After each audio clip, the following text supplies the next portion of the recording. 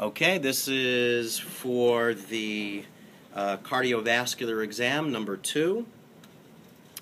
This one has 75 questions. There will be 5 questions from the last exam that will appear on this exam. Okay?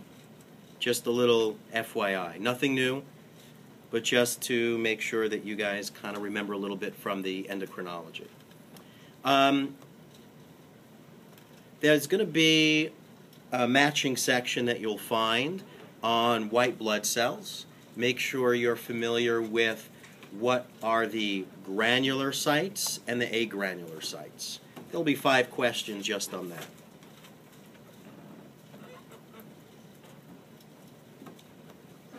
Make sure you know the functions of platelets, monocytes, neutrophils, basophils, eosinophils. That's another matching section.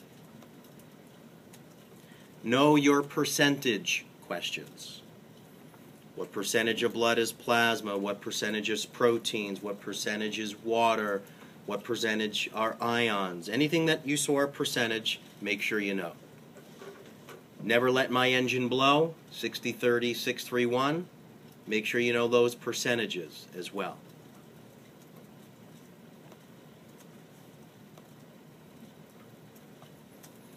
There'll be a matching section on the proteins, so you need to know the function of albumin, fibrinogen, globulins. Know the function of a red blood cell. I would know everything that it has the potential of carrying.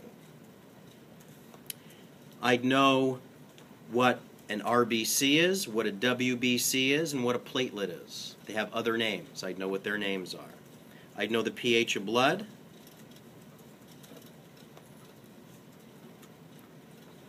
I'd know what hormones the kidneys can produce and what their function is in regulating blood pressure. What the kidney can produce that can affect red blood cell production. I'd know the different nutrients and vitamins needed for healthy red blood cell production. I'd know a little bit about endothelial cell-derived relaxing factor. I'd also know about the different forms of angina. Stable, unstable, Prinz-Metals, know the differences. Know which ones are predictable. Know what the Bohr effect is. Know the fate of a red blood cell after 120 days. I'd know the path that it takes, how it's broken down and recycled. I'd know all the different storage forms of iron. Know what transferrin is, what ferritin is, apotransferrin, and hemosiderin. Know their differences. I'd know the iron-containing portion of heme and the non-iron-containing portion of heme. Go over your blood types. Know the plasma antibodies associated with the different blood types. Know the different types of anemia: aplastic anemia, pernicious anemia, sickle cell anemia, iron deficiency anemia. There'll be about 4 to 5 questions on that.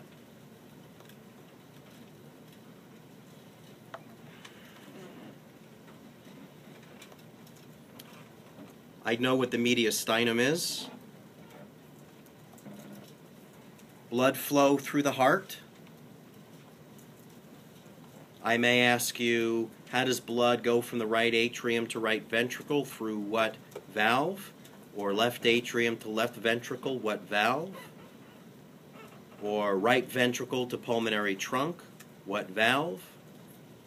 You have to be able to draw out the heart as I did for you on the board. Make sure you watch that video on YouTube or on my website. Know the different layers of the heart: endocardium, myocardium, pericardium. I know the difference between trabecular carnae and pectinate muscles. I know what the chordae tendineae are.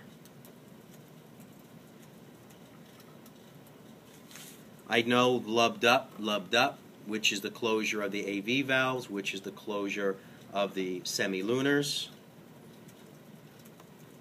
The difference between prolapse, stenosis, and regurgitation.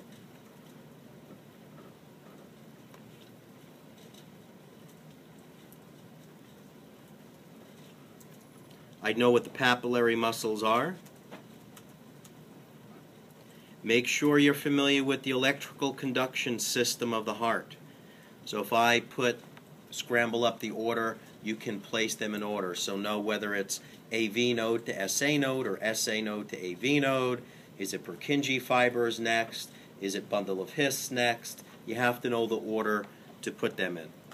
May make a nice matching section for 5 choices. The EKG, P, QRS, and T wave, know what they each represent, know what the P wave is, what the Q wave, QRS wave, and the T wave.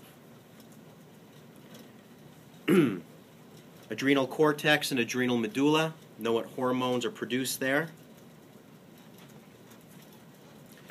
I'd know all the following hormones that can increase blood pressure and which ones decrease blood pressure. I know the functions of angiotensin II, all the different things angiotensin II can do.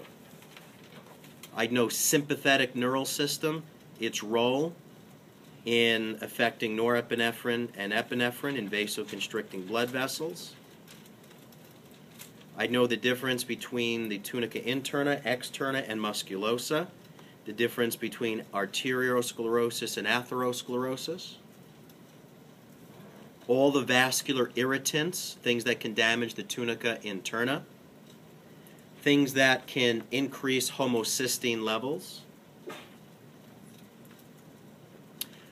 the process of atherosclerosis, go over the oxidized LDL concept, go over the oxidized LDLs and foam cells. I'd know where cholesterol is produced. I'd know the healthy LDL to HDL ratio. I'd know things that increase cholesterol and things that can decrease cholesterol. I'd know the branches off the arch of the aorta. I would know the celiac trunk, the blood vessels that make up the celiac trunk.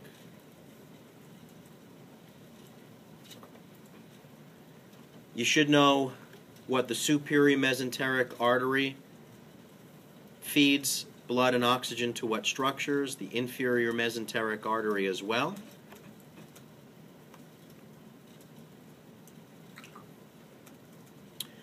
I would know the vertebral arteries. I would know the circle of Willis, the carotid arteries. Know that circle of Willis. Know how blood gets back to the superior vena cava from the brain. I'd know the great saphenous vein from the lower extremity. I know the difference between hepatic portal circulation and the hepatic vein, their main differences. Go over the 2 fetal remnants of the heart. And then there are a few questions just on information from the first exam. Nothing too tricky, pretty straightforward. You should be able to get them right. So there's a total of 75 questions, all multiple choice, true and false. If you see AOTA, that means all of the above. NOTA means none of the above. Okay? And that'll do it.